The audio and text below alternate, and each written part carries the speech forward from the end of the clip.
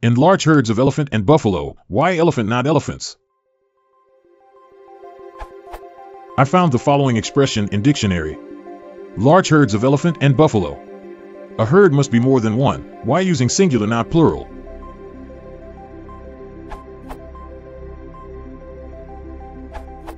Elephant can be plural, like deer.